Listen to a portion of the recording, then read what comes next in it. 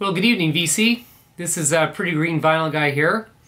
And today I want to do a different video.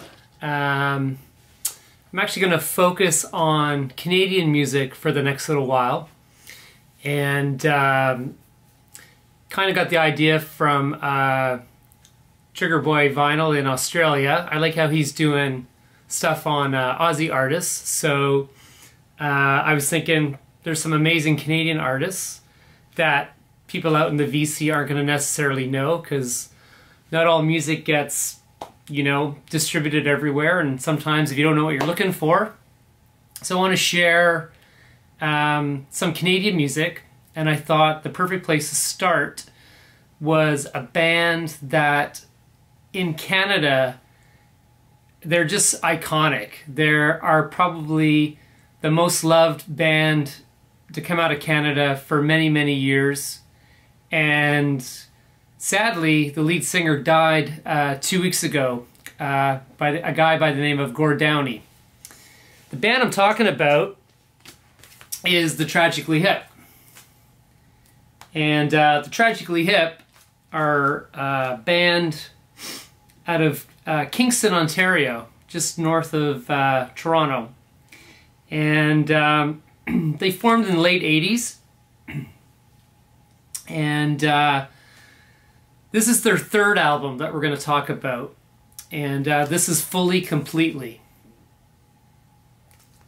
This was their best-selling album. And on most lists where, you know, you see rankings, ratings for top albums by Canadians, this one typically is in the top 5, and on a list I was just looking on, it was the number 3 most cherished album by a Canadian artist in Canada. So yeah, so we're talking about the Tragically Hip, and we're talking about Gord Downie.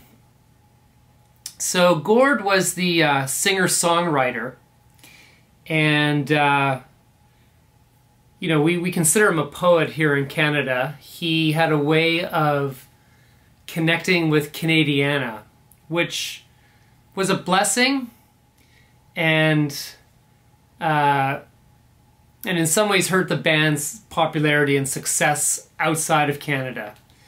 A lot of the content on the albums really focused on strong Canadian themes, strong Canadiana.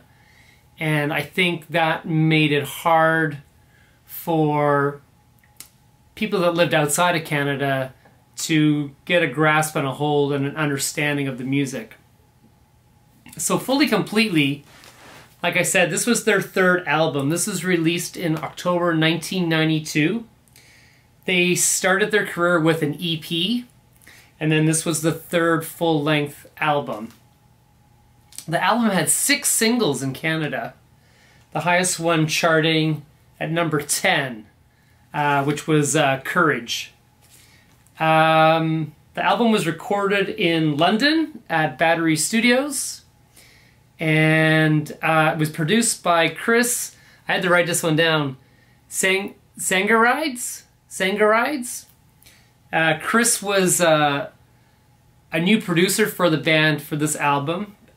Simply because the first 2 albums did very well in Canada, but received little airplay down in the US. So the idea was to hire a producer who had already had some hit albums under his arm. Chris had worked with Concrete Blonde and had a huge success with them. He's also worked with Depeche Mode and Judas Priest. So they felt that possibly by bringing in a new producer and recording the album in the UK, they might get a different sound. But unfortunately that wasn't to be, because you could not find an album more Canadian than this album. This album is chock-a-block with themes of Canadiana. The artwork was done by a Dutch artist by the name of Liv Prins. And again, very iconic in Canada. This album was very, very popular for the artwork. And this is the reissue. This is the 180 gram vinyl reissue. So let's have a look at that. It's a single album, but it comes as a gatefold. And on the first side of the gatefold, you get the iconic poster.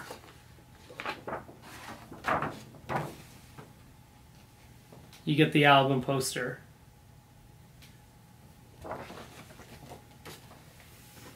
And you get, I believe there's a download card in here. Yep, there was a download card. And this came with 2 bonus tracks. So that was nice for the reissue, that you got a couple of bonus tracks on the download. And then that's the vinyl. Tragically Hip on the label. And just a really nice sounding pressing. Nothing wrong with the quality of the record. I don't even think it was remastered. I think it's still just the original recordings. So the album, it's quite a long album. It comes in about 50 minutes. The songs are not in chronological order on the back. And I believe it goes up to song 11. I think there's 11 songs. No, sorry, 12 songs on the album. So yeah, let's go through some of the tracks. I won't go through all of them, but I'll sort of hit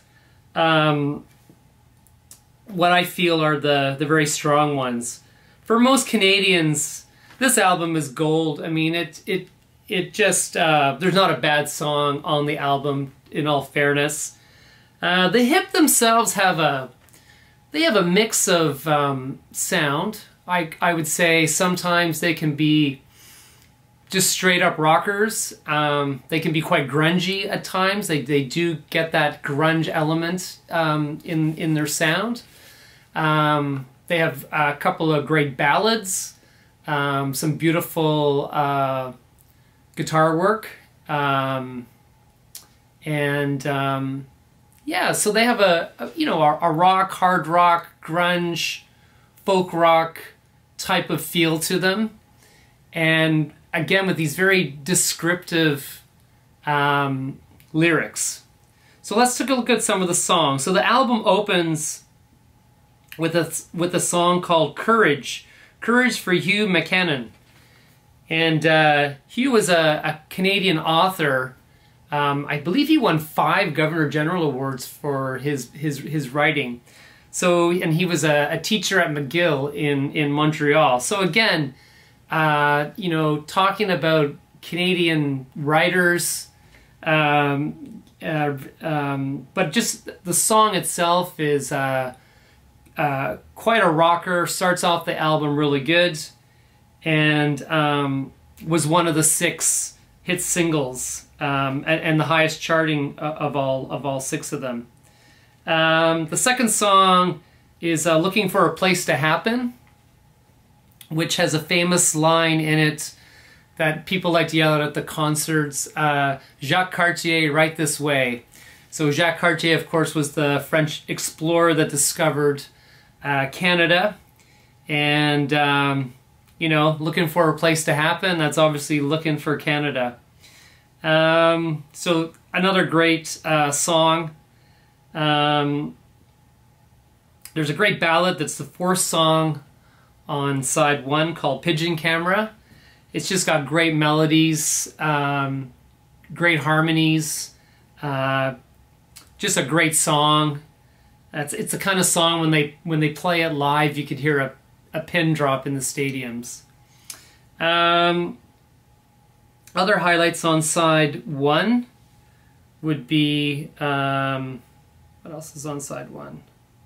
Fully Completely, which is the title track, which was also one of the 6 singles. And yes, the classic At the 100th Meridian. Again, the 100th Meridian is the line of longitude that basically runs separating the prairies from the rest of Canada. And again, the famous lyric in the song is, "At the 100th meridian where the Great Plains begin." So again, very Canadiana. If you didn't live here, you probably wouldn't know that, and you probably wouldn't care. Fantastic song, though. Side 2 has one of my favorite songs on it, 50 Mission Cap. The lyrics for the song were basically taken from a hockey card, if you can believe that. There was a hockey player that played for the Toronto Maple Leafs called Bill Barilko. And Bill Barilko scored the winning goal in overtime, and the Maple Leafs won the Stanley Cup. And that summer he went on a fishing trip. And on the return flight from the fishing trip, the plane crashed and Bill Barilko disappeared. And the Leafs never won the Stanley Cup again until that summer in 1962, the year he was discovered. Yes, that's how the song goes. Bill Barilko's body was found, and the Leafs won the Stanley Cup that next year. So, as you can imagine, that song is played at every Leafs home game, and it's a very, again, Canadiana. I keep saying that, but it is what it is.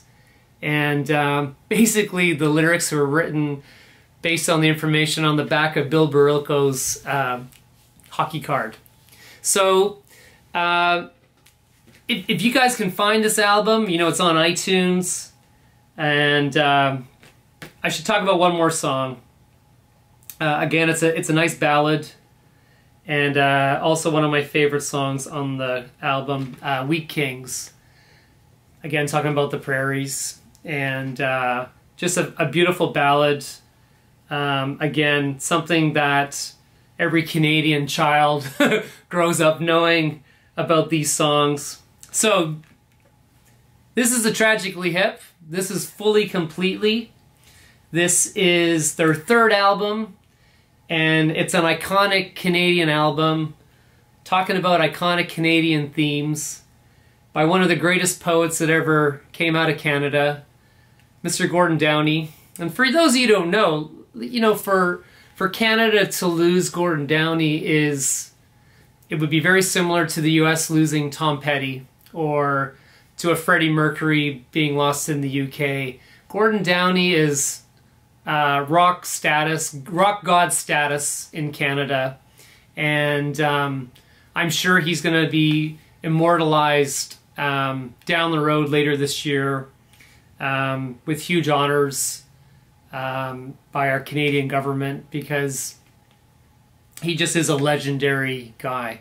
So, this is Fully Completely. I urge you to try and find it. There's lots of videos on YouTube. I was watching some. One of the greatest bands to see in concert. I was lucky enough to see them 3 times. And I'm sorry to say, Trigger Boy Vinyl, I also saw them back in the mid-90s. They did a festival with Midnight Oil. It was to save one of the oldest rainforests in British Columbia. And they co-headlined, and I gotta say, the hip blew the oil away. And we know how good the oil is live, so these guys were phenomenal live. So, thanks for watching, guys. I'm gonna follow this up with some other Canadian classics, but this was the one to start with. Cheers and good night.